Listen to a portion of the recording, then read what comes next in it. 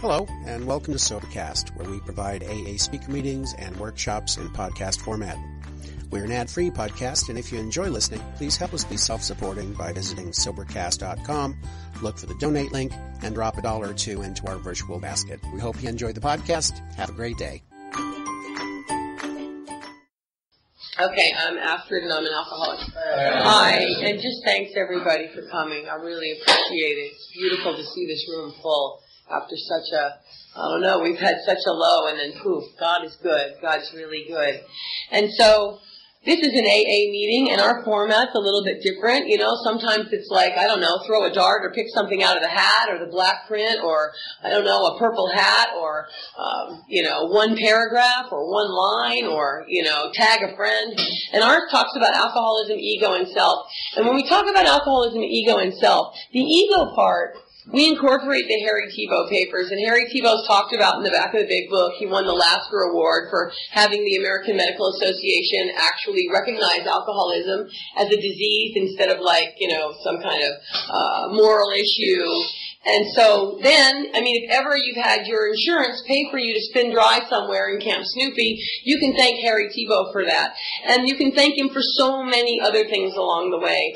And he was a psychiatrist in the 30s, 40s, and 50s who studied alcoholics sober, and he could not figure it out. And he had very, very little success in hospitals.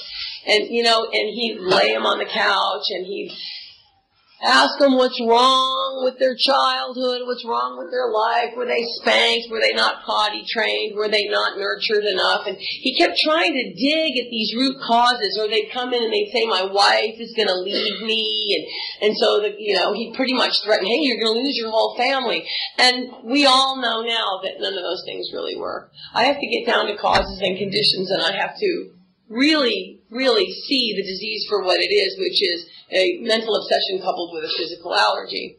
So this physical allergy aspect, I'm going to guess that you wouldn't be here tonight unless you were actually allergic to alcohol. 6% of the population in the world are allergic to alcohol. What does that mean? That means I take a drink and I trigger the phenomena of craving, and then I can't stop. I can't stop. And I do pitiful and incomprehensible things. I'm telling you, I run around and then I get drugs and I lose my underwear and I suck a bunch of dick and I break out in handcuffs and I lie and cheat and steal and I don't show up and I just wander out into the streets and I never come back again. You have no idea where I'm going to wind up when it's beer 30. It's not a joke. And I might take a bunch of people down with me. You don't want to be on that train. It's not pretty. But you see, the first time I ever drank, it wasn't like that. I didn't have that. I think I drank like 2 beers and maybe threw up and went home and thought, I don't want to do that anymore. I did not cross over the invisible line the first night. And I'm talking about my life and I'm talking about my experience. Some people say they did cross over the invisible line. What I've come to understand studying alcoholism as a medical issue and as a disease is that at first what happens is usually the alcoholic, and I'm going to speak for myself, got something out of drinking, and I enjoyed it. And it did something for me. I got a rise out of it, and it quieted something. Or it made me more gregarious, or I could open my legs, or I could hit on somebody, or I even played better pool. I even used to think I would drive better. I thought I was a better writer. I thought I was more artistic. The crazy things I would think, in the beginning, drinking alcohol. And then eventually what happened was, I drank and I drank and I drank and I drank and I drank. And it didn't do for me what it used to do, and on top of it, I lost the freedom of choice. And now I can't stop. And so now I'm a slave to the thing. And I don't really know what's wrong with me, because even when I was growing up and I was an alcoholic, by the time I was 18, I was definitely a full-blown alcoholic. I was not exposed to this information. People didn't tell me that I'd crossed over an invisible line and I had the phenomena of craving inside of my body, and I had a physical allergy that was so subtly powerful that it was going to wildly, blindly drive me into the gates of insanity. And so for most of us, including me, I wake up every morning with a horrible hangover. My head is splitting, and in case you don't know or don't remember, alcohol is also a depressant, and I want to fucking kill myself, and I hate my life, and I hate everyone, and I'm so ashamed of what I said, and I'm so ashamed of what I did. And I swear to God, as I'm laying in bed with my head pounding, I'm never going to fucking do this again. I got to get out of this. I got to stop this. And by 5 o'clock every afternoon, I change my mind. But I don't really change my mind. The disease changes my mind because the main part of the disease centers in my mind, and I'm a meat puppet for a mind-powered disease. And it ain't a fucking joke. And if I don't know what's wrong with me, I'm just going to come in here and what? I don't know. Hang out and loiter with the intent to recover, get the coolest sponsor, get another fucking $40,000 big book, go to the right meeting, sit around the right people. I mean, I'm telling you, the book says I have to be armed with the facts. What are the facts? Armed with what facts? Well, to me, that's a really big fact. It's a huge fact. So it's not just like some mild thing like, oh, yeah, I'm allergic, I have the phenomenon of craving. I want to know that for the rest of my life, and I don't want to ever forget. I even smell Purell when someone's doing something with their hand stuff, and I swear to God, something happens inside of my mouth and my throat, and my whole body perks up, and it's like I smell my dope. I smell my dope. Do you smell it? I smell the Purell. Just from the alcohol in the Purell, I have a physical reaction to fucking Purell. You know what? Most people are like, I don't know, that's hand sanitizer. What's the matter with you? So here we go. Now, I want to look at the brain chemistry of this phenomenon of craving is called the reward system. So at one point, in the reward system, I got a reward, and now I don't get a reward anymore. I get hell, but the reward system is still there, and it smells liquor, or it sees it, or it's reminded of something, and then it wants liquor. So in AA, we say, you got to get rid of everything, you got to change everything. You can't go to slippery places, don't hang with your, old friends, no old neighborhoods, And what I've come to realize is that everything can become a trigger for a hardcore alcoholic. Like, I just look down at my shoes. I hear a certain song. I drive by a certain street because the main part of the disease centers in my mind. So the phenomenon of craving isn't that I'm salivating for liquor. It's that my mind says, I think we need to check out, or remember what we used to do. And so I'm driven by this thing. And the urge isn't so enormous until I pour liquor on it. The real full-blown phenomenon of craving doesn't happen until I pour alcohol on it. But the mind is constantly getting reminded. And if I don't babysit that part of the mind, I'm going to wind up physically salivating for liquor, and I'm going to wind up drinking. 2% of alcoholics ever stay sober for 5 years. Alcoholics Anonymous, we might even say, is somewhat of a failure of a program. Why are there millions of members and so few old-timers? I saw Shelley take a cake last year. She said something that scared the shit out of me. She's like, I'm 23, 24 years sober. She says, I'm closer to a drink now because how many people are 24 years sober? There's not very many in my league. And I was like, man, that shit hit me in the stomach. It scared the shit out of me when she said that. Because I keep thinking as I get further and further that I'm going to get further and further away from a drink. I'm safer and safer. But you know what? Maybe there's some truth to what she said. Maybe I'm not safer and safer. Maybe all I have is a daily reprieve contingent on the maintenance of my spiritual condition, and every day is the day I must carry the vision of God's will for me into all my activities. And if I don't look at my mental activities, I'm going to get screwed. So back to Harry Thibault. He talked about this infantile ego. And he said that I'm grandiose and I'm omnipotent and I have an infantile ego, which basically means I'm a big fucking baby and you can't say no to me, and I get frustrated really easily, and don't fucking get in my face or try to take anything away from me, and certainly don't try to stop me. Oh no. Oh, fucking no. Don't you dare try to stop me. Don't you say no to me. Don't you even say no to me about kicking the homeless people out of this meeting. Don't you say no to me, And my ego is not my amigo. And I will be driven by that to the point of insanity, to the point of unreasonableness. And it bends and it skews my glasses to the point where I can't see things clearly. I can't have a real wholesome experience because I'm driven by my warped instincts. My instinct and my infantile ego are woven together. They are Siamese twins along with my untreated alcoholism. My instinct for security, my instinct for sex, and my desire to be somebody in society. And my instinct for security can be anything. I can see my tires are slightly bald and I feel insecure. Or I think somebody in the room doesn't like me. Or I see Dan closing his eyes and I'm not sure if he's falling asleep because I'm boring. I don't know. My mind can tell me things as I'm speaking. Maybe I'm not secure enough in my relationship with Dan. And it can happen in the wink of an eye. And most of the time it happens below the level of consciousness. I'm not authorizing it. These thoughts just come up. And they take me all over the place, and they make me do and say outlandish things. And my past becomes my future. And I'm the exact same woman drunk as I am sober. What does that mean, I'm the same woman drunk as I am sober? See, I take the liquor away, and that's but a symptom. So I'm not crashing cars anyway, but I still judge you the same way. I still have the same opinions. I still like the same rock and roll songs, you know. I still love Tom Petty more than anybody else. It doesn't change. I still fold my clothes the same way. I still like Mexican food with a pile of guacamole on top of everything. I still hate my fucking dad. I still think my mom's a narcissistic bitch. Nothing's changed. Liquor's gone. I'm the same. I still flip you off on the freeway if you get in front of me. Same everything. It's all the same. Nothing changed. And just because I come into AA and loiter around with the intent to recover doesn't mean anything changes. Just because I'm exposed to this message, just because I can be a parakeet, and speak all these words. How do you know I've had a psychic change? How do you know I'm a loving person? How do you know I'm tolerant? How do you know? Maybe I'm just going to sit around here and fucking psychobabble all night long, you know? So I want to see this for my own life. I want to see that my infantile ego and my instincts are completely warped. And what that does is, that type of realization jars me to my knees. It humbles me in the most humiliating way, because I have these aha moments where I realize I don't know anything anymore.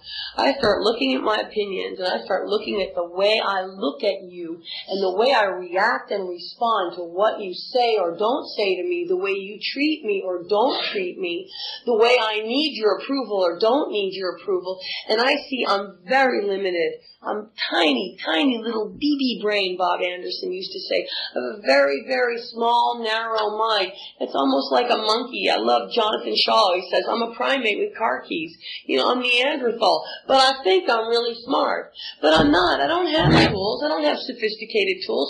I don't know how to tell you that you hurt my feelings. Could we talk about it for a few minutes? I just say, fuck you, I hate your guts, get away from me. And that's all I have for the rest of my life. Those are my tools. We're breaking up. I can't stand it. My picker's broken. I don't know. Another dud. Another loser. You know, and I just go on and on and on. And my past becomes my future. And I have one cycle of turbulence after another. I'm a breeder of confusion, not harmony. Always in some self-imposed crisis. So I look at, what does self do with all of this? Once I can see that my mind and my ego is talking to me all the time, full of opinions that came from my entire biography and my history, then my mind authorizes it. And I tell you things, and I say things to you, and I do things that I don't even know I'm doing. I'm unconscious, and I destroy my life. And then people say, how come you're not more loving? You should be more forgiving. It says in the prayer, forgive us our trespasses as we forgive those who trespass against us. And I start to look at myself and I realize, I don't know how to forgive. I don't know how to be loving. You know, I'm sponsoring this really cool guy in New York right now. I love him. He's adorable. And I told him to write down his most repetitive thoughts, and I told him to call me.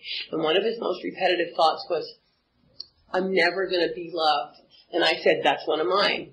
And I said, do you feel like you could sit next to a friend and just, I don't know, touch their hand and hold it for a few minutes? And he's like, oh my God, hell no. And I said, how about, like, John's a really loving person and he always kisses everyone on the cheek. How about like John? Could you just walk up to your friends and kiss their cheeks and be like, oh my God. And I thought, see, I have that too. I can't, with 9 years of sobriety, just reach over and hold someone's hand. I am so uncomfortable. I'm so uncomfortable. I'm so uncomfortable. Yeah, I'm so uncomfortable kissing my friend. See, this is what I want to talk about today, because I'm still not where I'd like to be. But if I can't get honest about that, then what am I doing here? Am I just going to tell you how perfect I am? I'm scared to touch other people. I don't know about kissing somebody on the face. I don't know about hugging a little bit too long. I don't, except for Craig. I don't know about that kind of stuff. You know, that stuff makes me nervous. Why does it make me nervous? Well, we could say, you have intimacy problems. But you know what? That's just another label. How about, I'm selfish and self-centered in the extreme. How about it? Driven by 100 forms of fear. I'm so afraid. I'm afraid of you. I'm afraid you're going to see me. I'm afraid you're going to hate me. I'm afraid you're going to know that I've been in jail 9 times for prostitution, that I have hepatitis C, that I threw my child away, that I lived in the street and turned tricks for 3 years. I'm afraid that you're going to judge me. I'm afraid that you're going to throw me away so I don't get too close. Don't hold my hand and I'm not kissing your face. And again, 9 years of sobriety, and I carry my past and my biography into the day I'm in if I don't have total awareness of what's really going on. So I look at the first half of step 1, I'm powerless over alcohol. The second half of step 1 is my thought life is unmanageable. Because not only my outside third dimensional life, but it starts inside. The calls are coming from inside the house. It starts inside. If I don't get down, way down into the basement of my soul and see how I'm wired and see what's wrong with me, I'm never going to change. And the steps can't be a homework assignment. They have to be something that's experiential. Every day is a day I want to have a new experience with my Creator, a new experience with the principles embodied in the 12 steps, a new experience with a friend, a new experience with hugging somebody or forgiving them or letting go of something that happened or changing my opinion and having an open mind about who I think they are. So what I was taught to do is just watch the thoughts that surf the waves of my brain. You want to see untreated alcoholism? Carry around a little notebook for a day and just write down your most repetitive thoughts. You'll be horrified. And you know, the neuroscientists say there are 46,000 thoughts that surf the waves of our brain. Alcoholics have 4 thoughts that go 46,000 times. And it's all about me.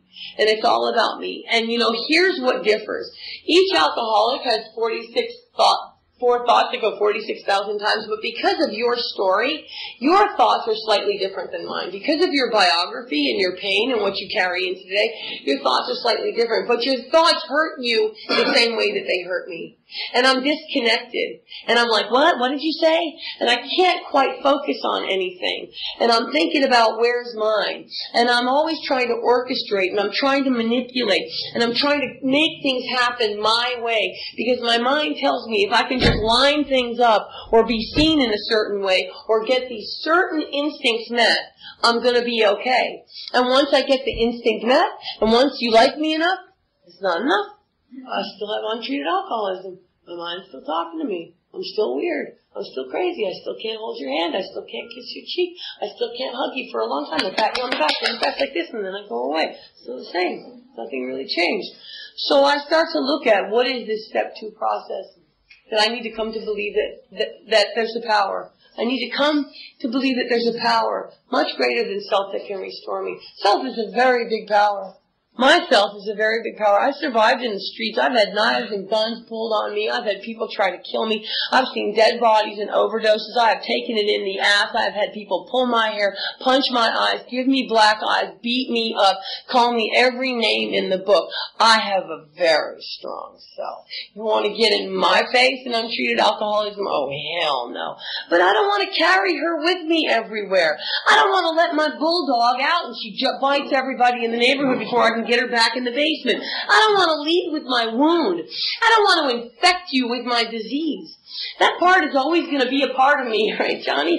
Waiting at every woman's elbow to resume her destruction. She's always there, but that bitch has to stay in the basement on a 3-foot, a 1-foot chain, locked behind the stairs, next to the hot water heater, and maybe once or twice when I really need a muscle, I might let her out for a few minutes and then push her back in.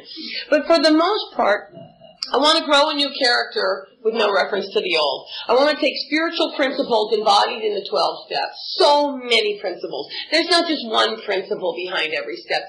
There's a principle in every single paragraph. There's so much application, chock full in the big book in the 12 and 12, in Sermon on the Mount by Emmett Fox, and in the Harry Tebow papers. It's a very rich literature. There's so much to consider, and there's so much to talk about, and there's so many ways to find God. So many ways. It's not just one particular prayer or one particular getting on my knees. If God's infinite, then my creative experience with God is infinite. You know, if God's a creative intelligence, then even the way I meditate or the way I pray. So it's not just in the 3rd step prayer or the 7th step prayer or, the serenity prayer. It's It's everywhere. It's all over the place. It's in every moment. Constantly reminding myself, I'm no longer running the show. Constantly means constantly. So I must get very awake. Very awake. The process that I'm talking about is not for everybody. Some people like to just mechanically rush through the book, get some homework done, come on, maybe you'll have an experience, maybe you won't. I personally keep people in steps 1, 2, and 3 probably way longer than any other sponsor I know. Call my dad, sue me, I don't give a shit. This is the way I use it. Some people, and I don't have a problem with that either, they're like, the minute the person starts praying and getting into 2 and 3, boom, hit them with the 4-step, you know, and I hear you, Paul, I love you, I get it. But you know, I would rather see my sponsees talking to God more than they're talking to self. I would rather see that they're backing down and they're not in a repetitive mind function. I would rather hear Carrie call me up and say, I don't know why, I just had the best day today. I don't even know why. Nothing really happened. I'm living in a sober living. I don't really even have anything. I just don't know why. I had so much peace today. And I'm like, that's right. That's what I'm fucking talking about. That's where we're going.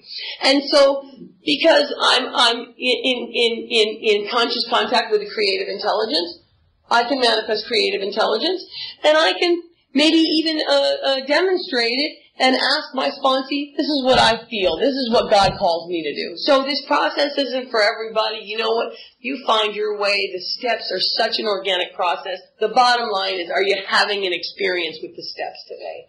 Are you having an experience with God today? Are you having an experience with untreated alcoholism one more time? Or are you having a new aha experience? So I look at step 2, and how am I going to come to believe that there's a power greater than self? Well, in step 11, it talks about prayer and meditation, and it talks about petitioning. He talks about the golden key. He talks about repetitive prayer, praying things out of my system. So I start to watch my most repetitive thoughts, and I slam them a new asshole. I'm like, you're not getting one more second of my mind and my time. And I see the fat card come in, and I see the card that says I can't hug you, and I see the card that says you think I'm this and that, and I see the card that says I can't hold your hand, and I'm like, oh yeah? I can hug you, I can kiss you, I can hold your hand, because I'm tapping into an infinite power. Infinite. I need power. Lack of power is my dilemma. I don't need a little bit of power, I need a lot of power, because my old character is an asshole. So I start to ask this power, could you help me tell Roy how much I love him? And I text Roy and I say, Roy, I love you so much, and he sends me a text back and all it says is, ugh. And it doesn't hurt my feelings, not one bit. And then I see him and I said, that's the weirdest text. That's the weirdest text message back. And I try it a few weeks later, and I send Roy a text message, and it says, I love you, and all I get back is, ugh. But you know what? It doesn't hurt me. It doesn't bother me. That's Roy. I do it for my own heart, and I do it because I love Roy. And I want to have a relationship and a friendship with Roy. And it feels so good to adore him. It feels really good. It feels good to sit next to Roy and get a little bit too close and watch his face get red. It feels good to buy him dinner and him say, no. It starts to feel good to me. I'm not so afraid anymore. What's going to happen? I don't know what's going to happen. I'm having a new experience with love. I'm having an open mind and I'm having an open heart. And I'm in the application of the steps. So I'm coming to believe that there's a power because I'm asking this power to be the force for my life. I'm asking for intuitive guidance. I'm asking one moment at a time to just be with me. So I don't plan. I don't get ready for Freddie. I don't have some dialogue and I write it all down and this is what I'm going to say. I just come in with an erased slate and I'm an open book and I'm just like, well, whatever happens, happens. Let's go. And in that open space, the nothingness isn't nothingness. It's an enormous force of creative intelligence. And it's waiting there to manifest through my words and through my heart and through my life. It's waiting to burst out through me into the third dimensional world. It's waiting to forgive. It's waiting to love. It's waiting to have a new moment. It's waiting there. Nothing isn't nothing. You know, I was looking at some crazy stuff with the universe the other day, and the scientist said one thing. I'm not going to take you way out there, but one thing that really hit me. He said the whole entire universal cosmic thing is just this one big connected, and it keeps growing and growing. So if I'm connected to that, I'm fucking connected to this monstrous thing. It is so big. And then, you want to hear about my problems or my little story? They just didn't say hi to me. Roy said hug in my text message. He doesn't love me. I'm not getting any recognition. I don't know how to kiss people on the cheek. I have hepatitis C. I think everybody's probably afraid of a virus. Fuck that shit. I want to have a good life. I want to have a new experience. I want to enjoy myself. I don't know how long I'm going to be here. I'm 53. You know? I want to have a good experience, and God makes that possible. God makes that possible by allowing life to just unfold in front of me without any preconceived ideas, without any opinions. And in step 3, I make a decision to turn my will and my thought life over to the care of this power. Not once, every single moment of every single day. And if you think I do this thing perfectly, you are out of your mind. I can play ping pong with self and God all day long. I can have Star Wars in my head. You just give me one good ego show where I think I need to tell somebody, and it's on. You know, and I have to fight the thing down again over and over. There's spiritual warfare in my head. But I can tell you this, I've never had so much peace in my whole life. And I'm not interested so much in what you think about me anymore. I am interested in what I can bring back into the stream of life and give to other people. I am interested in forgiveness. I am interested in being a demonstration of a woman who lives by the 12 steps. I'm not a liar, a cheat, and a thief today. I can tell you one thing, you will not catch me in a lie. Not one single lie will you catch coming out of my mouth. I do not lie. I do not steal. I do not cheat. I haven't taken anything that doesn't belong to me in so many years.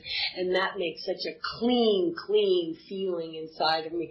I feel good every day. I'm not that story. I'm not all that stuff. I'm an empty vessel for God to fill. But in one split second, self can come back in, lift its leg, and pee on my tree, and poof, I get what I always get. So I don't want to take up any more time. Those are the first 3 steps in an organic process for me. There's so much more to talk about in Alcoholics Anonymous. It's an amazing program. It's a beautiful program. It's a life-giving program. It's a transformational program. And if you're not having an experience, talk to your creator and ask him for a new experience. Thank you so much for letting me share. Now we're going to open it. Oh, we got the 7th tradition, and this meeting's expensive. If you can be really generous, that's cool. If you don't have any money, whatever. But we like 5s in the basket. We like them a lot. 20s are great. So, does somebody want to share or ask a question?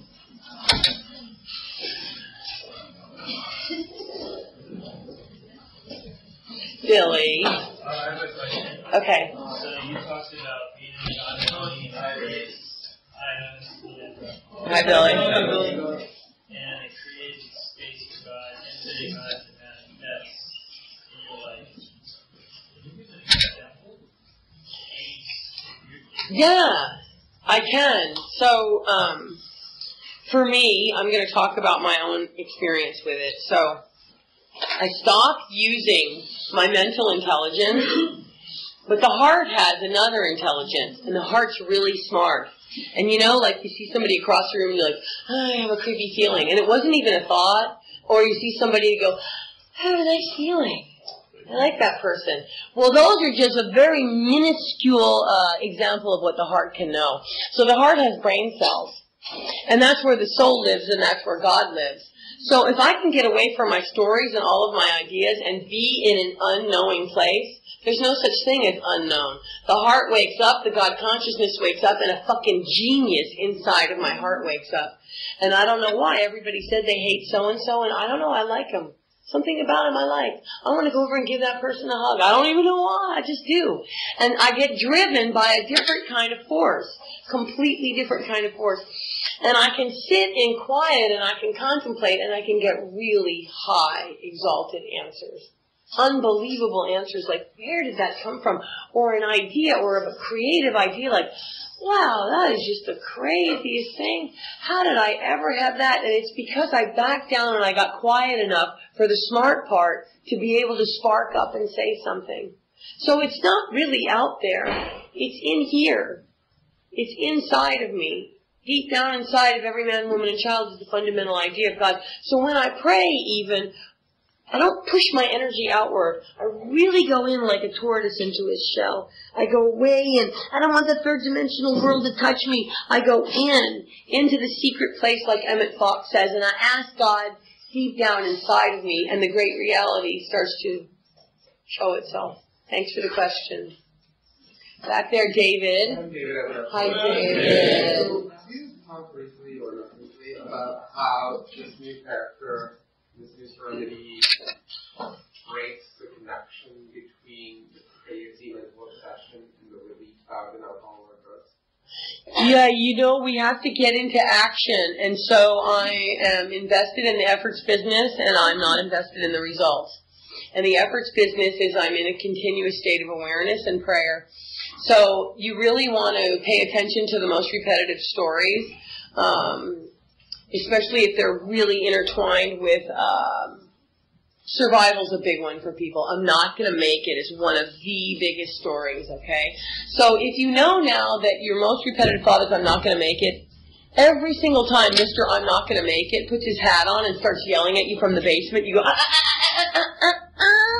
Turbo. God, can you please be with me? Look at Mr. I'm not going to make it just woke up. And it puts a buffer between Mr. I'm not going to make it and the present moment. And so that buffer, don't think of it as some small minuscule thing. It's just enough for the hamster not to get on the wheel and make you crazy. But if you talk to Mr. I'm going to make it for 30 seconds, he might be running for the rest of the day, and now you're captured by self, and there's no way to get the hamster off the wheel without a tremendous amount of backing down and prayer and prayer and prayer. So I don't let them on there. But in the beginning, I'm telling you, dude, it was killing me. I would be on the floor crying all the time. God, you've got to protect me from my mind. And I was in alcoholism more than I wasn't, and then I'd have huge periods of relief, and I'd think, oh, I got it.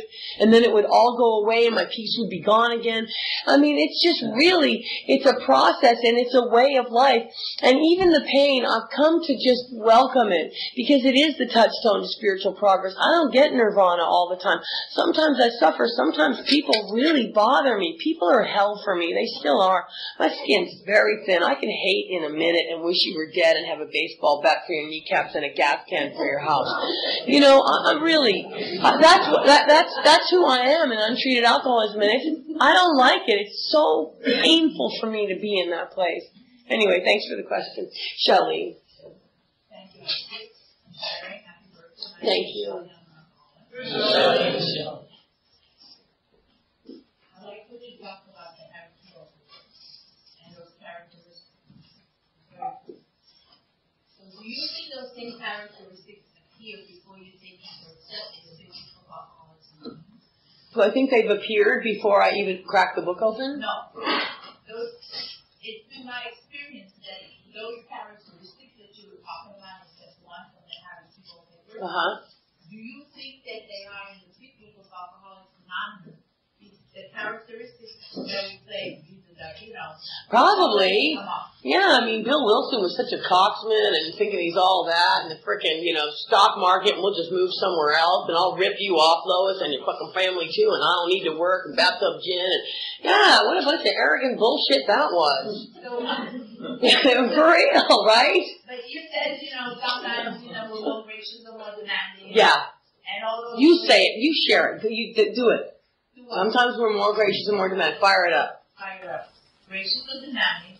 We try to arrange the show to suit ourselves, but the light doesn't come on. The actors and the lighting are not right. Seems to be the same stuff you talk about in Harry Potter. Same. Just a different language. Same character. Same. Thank you so much for your share. Right there. Hi, it's Quinn. Hi, Quinn. Astrid, thank you for your share. I totally related, especially with the part of when people, express love to you and how, for me, nothing will make me cringe more than when someone compliments me. They can insult me and that's fine, but when I get complimented, it's I don't know what to do. I freeze, I panic, and it's I'm pretty new to sobriety, and with this it comes some awareness, and I just got a trail where it was really focused on awareness, and now I'm realizing just how crazy my thoughts are because I'm actually paying attention to them. Before I just allowed them to dictate my actions without really paying attention. especially it's like, I heard your share, it's like you have 9 years, and it's like, it seems like you still constantly are taking this contrary action, and it's like, the one hope I had is in the book, it talks about becoming intuitive thought. You know, you do this until it becomes intuitive thought. And I'm like, okay, you know, I'll just keep checking myself. Because I always realize a little bit afterwards, like, oh, I just fucked up there, you know. You know, it's like, God, if I would have realized, like, 4 seconds earlier, I would have realized the whole thing. And, you know, so does it get easier? Oh, my God, so much easier. Oh, my God. Yeah, I very rarely get really disturbed. I get mildly disturbed, and I can get back into treatedville fast. I can get disturbed for about 30 minutes, and I mean fuming, and then it's all over. It's over. I don't have whole days of untreated alcoholism. I haven't woken up in hell in so long. I haven't gone to sleep in hell in so long. I haven't chewed somebody a new bunghole in freaking forever. Yeah. But, you know, also, I keep that stuff out there. I don't let it get all over me. I don't let people in life infect me. When I feel that you're so toxic, that you're too close to my space, I'm just like, whoa, whoa, whoa, God, can you please make my skin thicker? You know, it's interesting because I was watching something that the Dalai Lama said recently, and he said, we all build our immune system because we don't want all these pathogens and bugs and everything, but so few people take the spirit and try to build an outer immune system. This is what we need. And I'm like, duh, that's it. You know, so I need to become more immune. And the reason why you can't take a compliment is because of your pathology. And I already know, your mom and dad never told you they loved you and they didn't compliment you. Because people and children that were nurtured can totally. My daughter, she loves a compliment. She just smiles and says, thank you. And she's so open. And you say it because I complimented her whole life. I don't know what to do. You call me an a-hole or a C-U-N-T, and it's like, I don't know how to fucking respond to that. But I don't know how to do it because we weren't nurtured. So now here we are in grown-up earth suits with a 5-year-old infantile ego figuring out how to be gracious and thankful when somebody says something kind to us. God makes that possible. Yeah. Cool. Thanks. Right there, Joseph. I get confused, Astrid, all the time in regards to trying to live my life and trying to decide whether I'm putting my will into the picture and saying, well, it's God's will. You know what I mean? And then I get so angry, so it can't be God's will. Mm-hmm. And so it's like I had a decision, and I found out that this guy told me there was no appeal process, and then I found out there was, and my mind just said, that stupid SOB lying son of a bitch, and I was just like, I'll show him, I'll go over his head, and then on and on and on it went, and then, and I just kept on going up the food chain. I wasn't letting it go. And the next person I could talk to, the guy I talked to would be Obama. You know, that's how far I brought it up. I was like, this is crazy. You know, and I just gave up. So I don't know what to do. Like, somebody told me this picture a chair and a bus, and you're not driving. And that's where I need to be. And I've been trying that all day long. This picture, George Burns in this chair, and I'm sitting on the back with a helmet on. Because I don't know what the hell to do. Right. I don't know what to do. And I'm freaking out. I'm just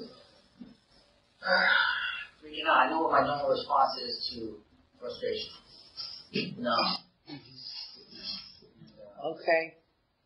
So what I'm hearing is that you're on your muscle because you got to have something a certain way, and your mind is telling you when you get that thing, you're finally going to be okay. And you are so driven to get that thing because you're finally going to be okay. And I'm going to tell you right now, probably not going to be okay. Probably not, because you have untreated alcoholism. So maybe, just maybe, you don't need to go straight through the front door. Maybe God's going to open the chimney or a window or something else. Maybe, just maybe, it's not time to do that. But for me to bombard something with my will and to just feed square pegs into round holes, I'm so tired of drinking that Kool-Aid. I just don't even want. I don't. And you know, sometimes God does show me to really fight for something. Like this meeting, you know, I felt really passionate about it when everybody left. I'm like, I'm not going. But other things, no. I'm just not willing to. And it's between you and your Creator. You know, some people might fight in court for something for 10 years with God.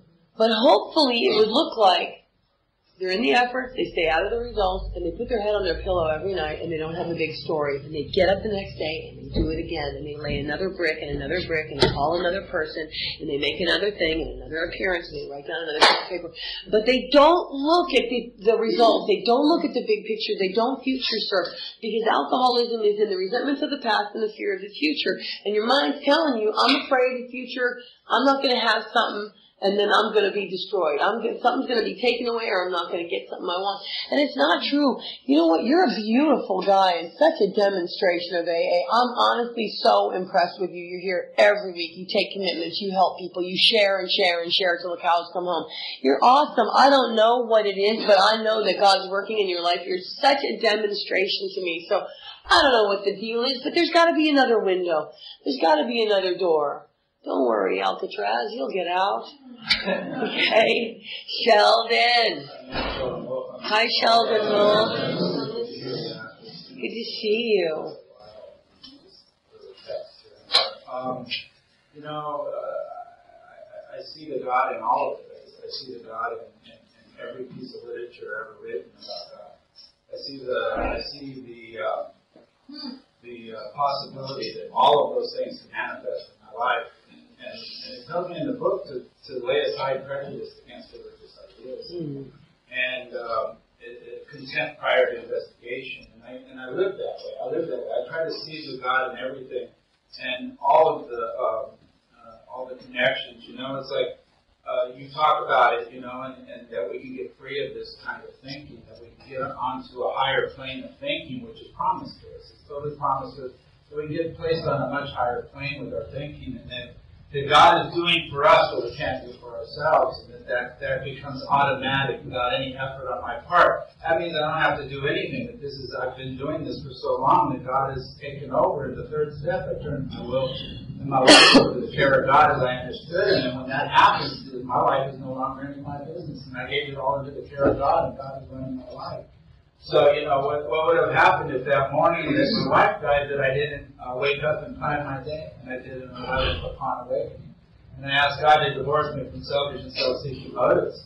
And I go throughout my day pausing when that is doubtful, as you were talking about so eloquently. That you do that, you pause and you watch your behavior as you're going through the day, and God makes that possible. I can't do that on my own. There's no way in the world that I can watch my day and be successful. I can't do that. I need God in my life. So I come home and my wife is drowning in the bathtub. What was my constant thought? You talk about constant thought of others, constant thought of God. Thy will be done, not mine. It tells us how our thinking is going to be rearranged. And in that moment I thought, well, what did you want me to do now? And that was the constant thought all through my wife's death for many, many years. What do you want me to do now? Where do you want me to be? What do you want me to be? And not what do you want me to do, but what do you want me to be? How do you want me to be? You want me to be loving, kind, tolerant. You want me to be angry now? I'll be angry now. It's up to God. God is the one that directs me, guides my thinking. And there are times that I need to be angry, that people need to see that I am human and that I am not a saint. But I do claim my spiritual progress. I do progress spiritually, and I'm getting better and better every day. And then I'm moving towards God, and I'm not moving towards the drink. It's just not happening. So the language of the heart is very powerful. It's in everything. If you look at it and you open your mind and you don't block it off from anything, all the literature, every piece of spiritual, the Dalai Lama to the Quran, to all of those things, all have the same message, that you have to turn to God for the power to guide you directly. And it's about love and tolerance. So just love it. Thank you. Thanks, Sheldon. The young lady right there from Temecula. Hi.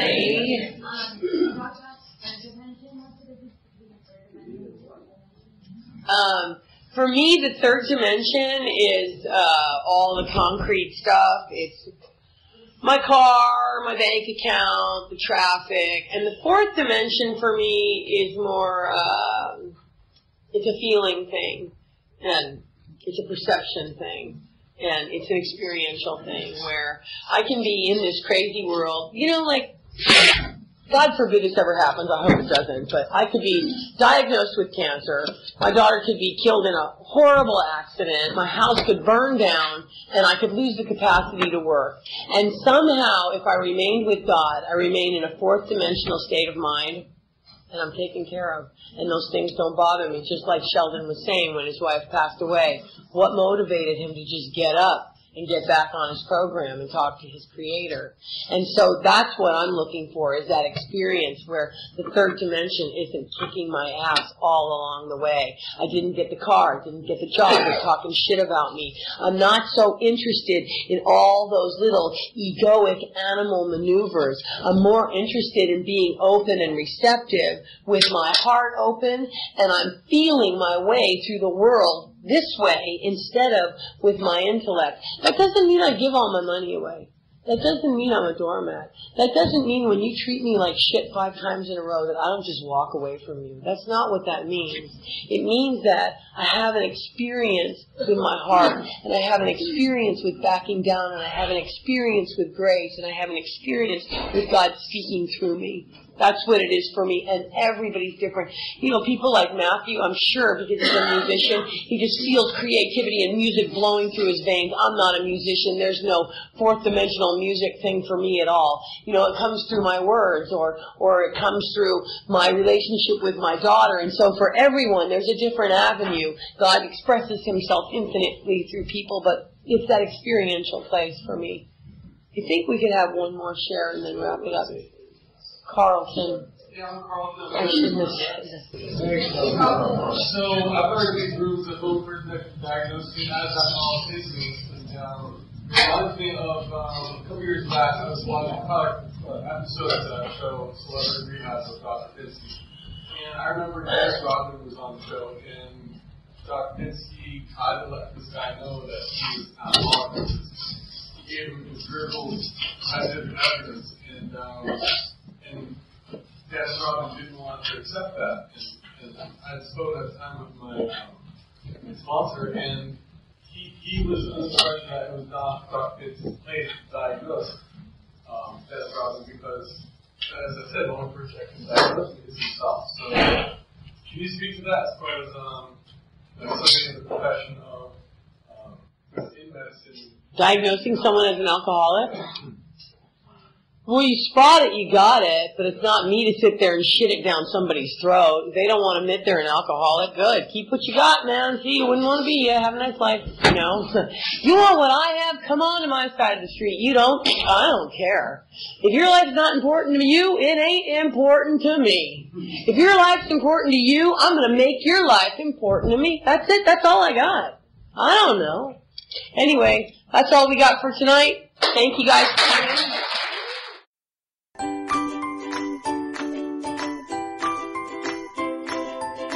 Thanks for listening. I hope you enjoyed the podcast. Sobercast is ad-free, and we'd like your help in order to keep it that way. So if you'd like to help us be self-supporting by pledging $1 or $2 a month, visit Sobercast.com and look for the donate links. Thank you very much.